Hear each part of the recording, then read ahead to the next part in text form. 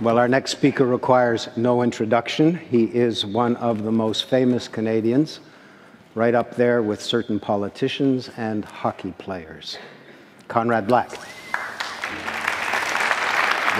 Conrad Black. There's Conrad Black. Thank you, Conrad. I understand you're going to sit? I would if I could. Yes. Please. Choose a chair. Yeah. These are better lit. I think this one will be best. This one? Yeah. Sure. I'll turn it a bit too.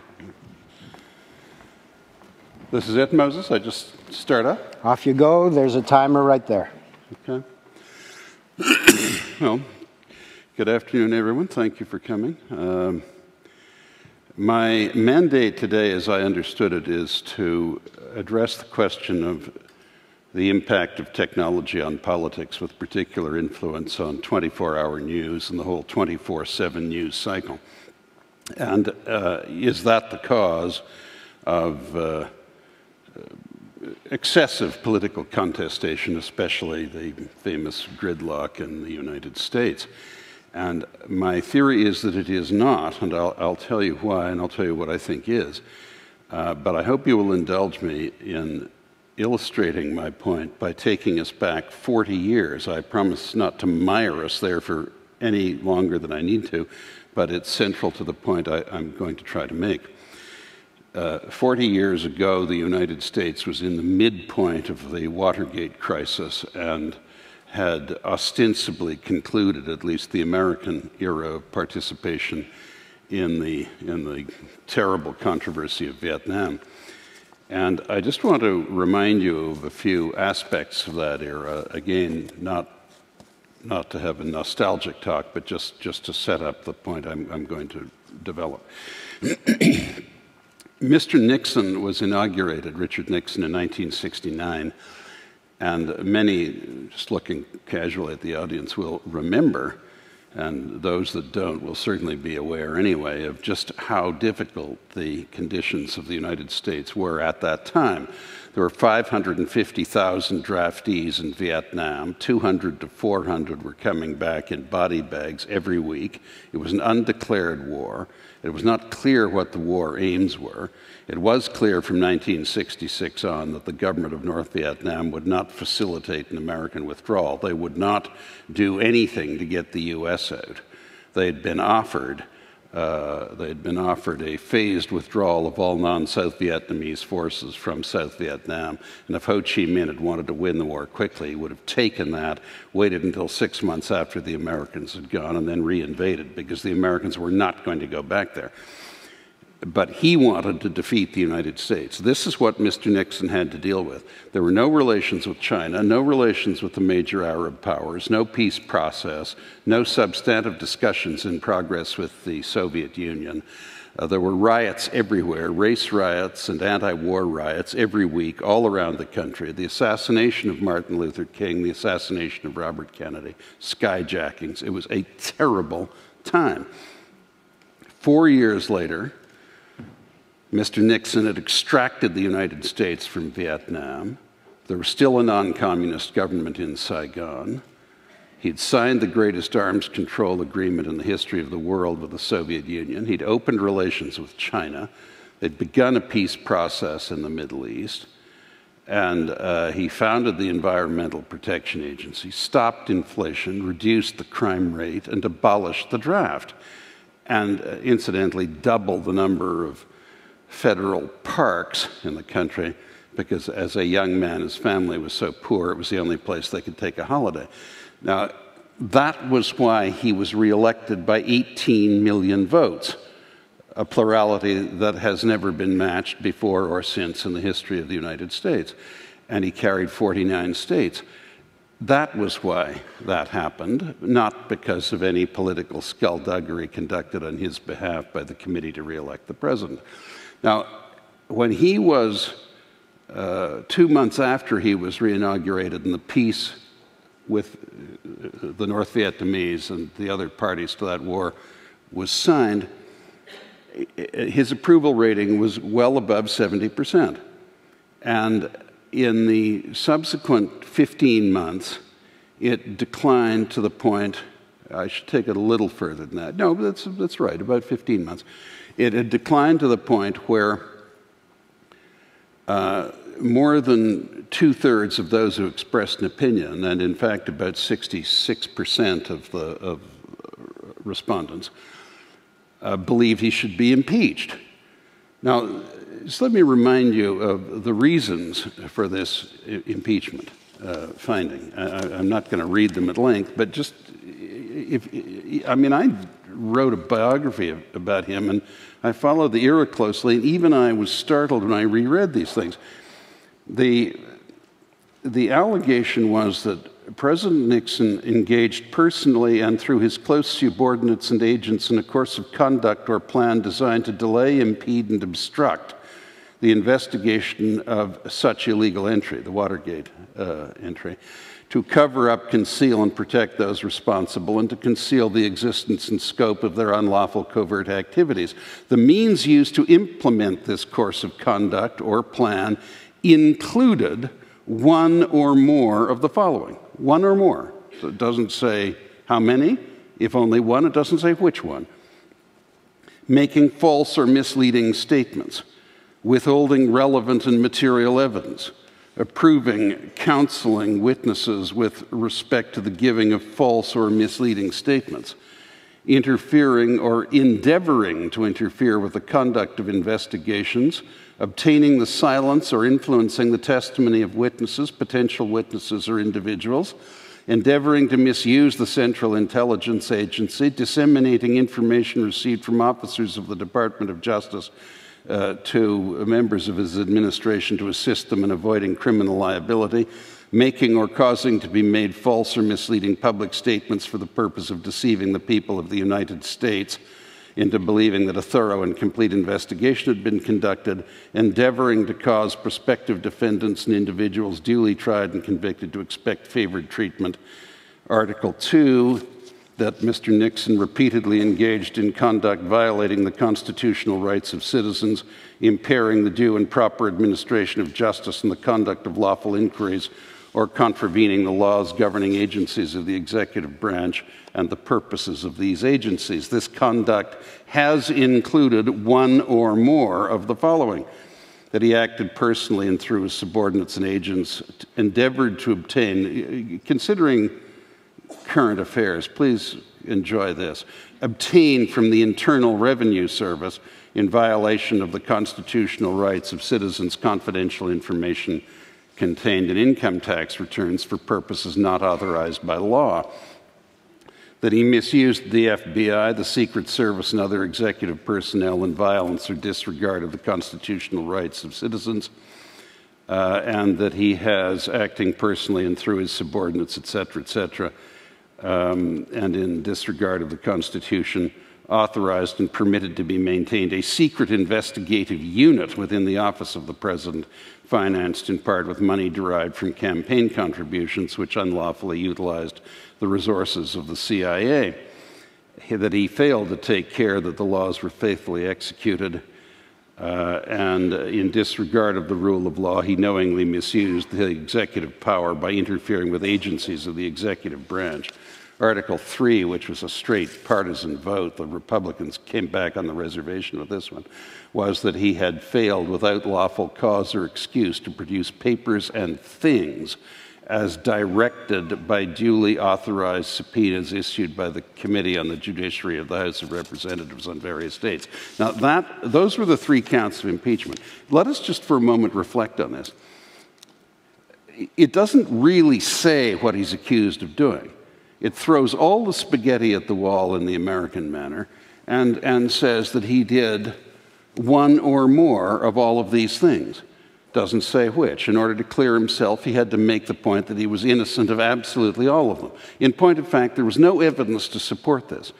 No believable evidence at all. The closest there was to any evidence was that he authorized a payment to Howard Hunt, whose wife had just died in a plane crash, and who had a large family, young children, and it wasn't clear. It's not clear from the tapes in which this authorization is quite audible, or from any other source, what his motive was or what he expected to get from it, other than to assist Howard Hunt to pay his legal bills, pay his household expenses, maintain his family in this terribly difficult time for him with his wife dead and him facing prosecution.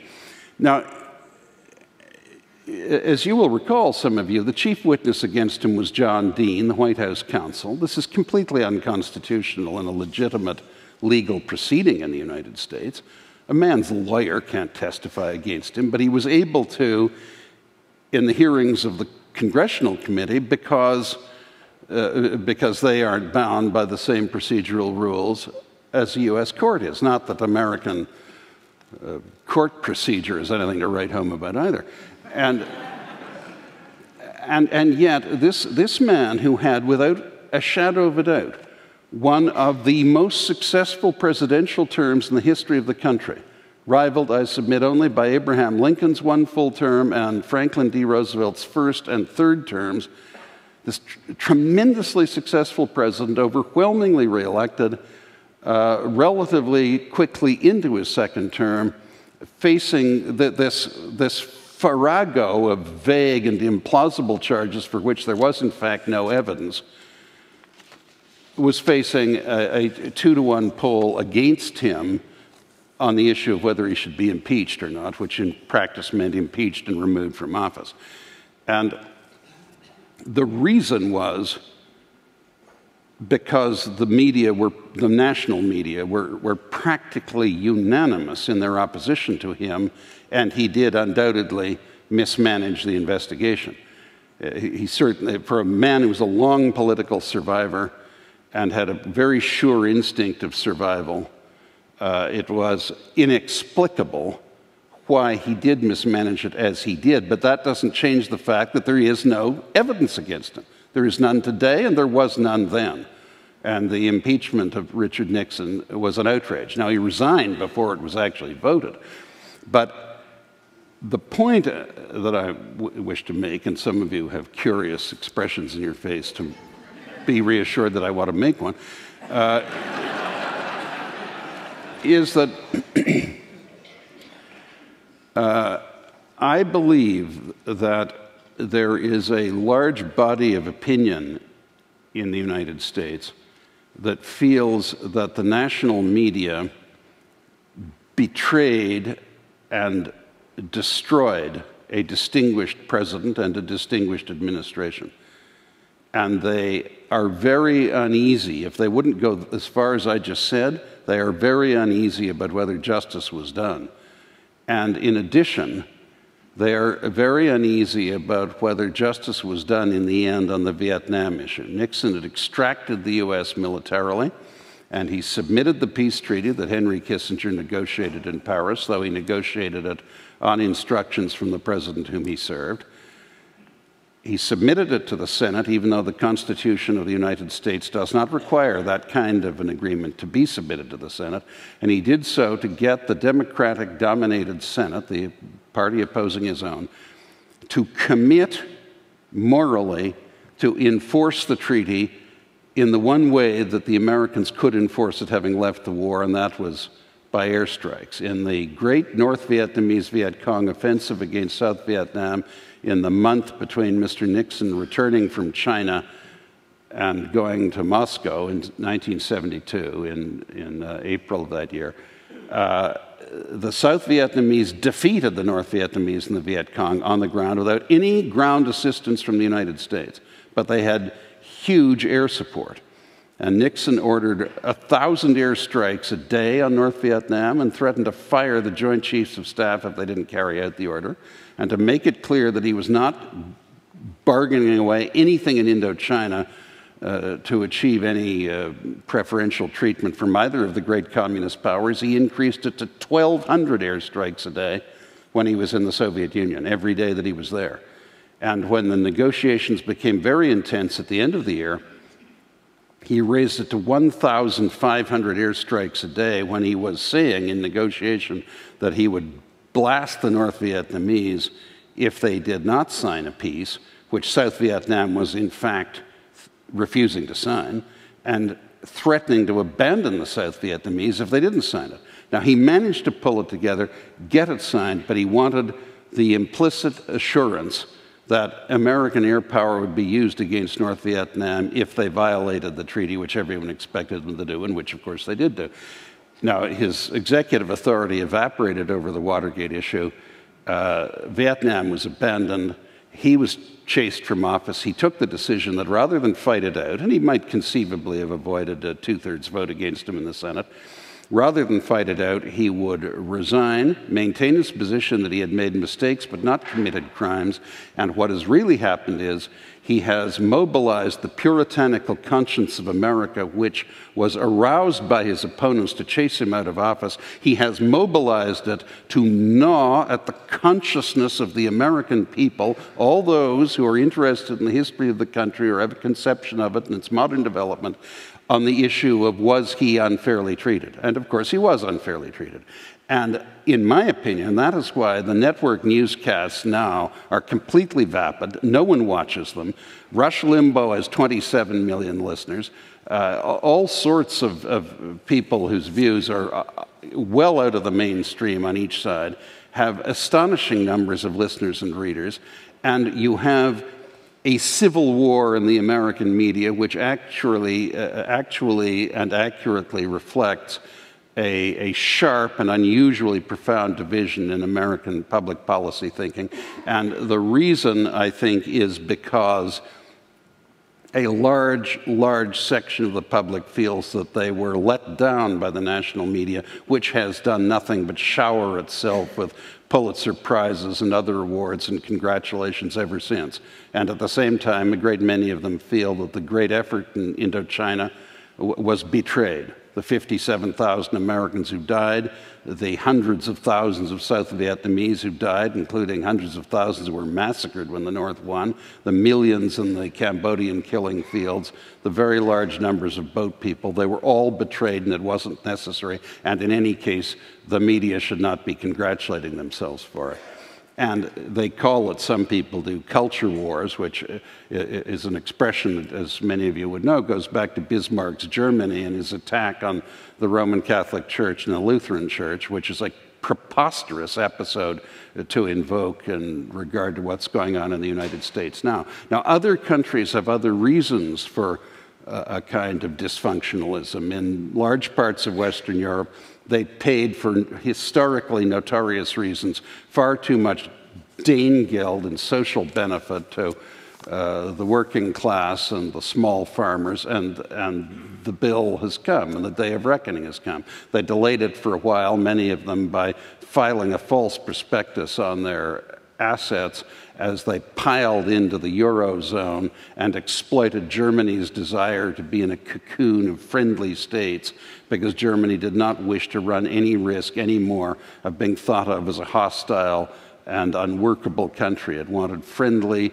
like-minded countries around it on all sides, and it was prepared to pay for it. But it's not prepared to pay indefinitely, and it's not paying the bills anymore, at least not on that scale. That's a different type of problem. In the United States, I believe what I just said is the problem. And apart from the halcyon era of Ronald Reagan, who was a remarkably adept president and a very successful president, there has been terrible awkwardness in the United States politically.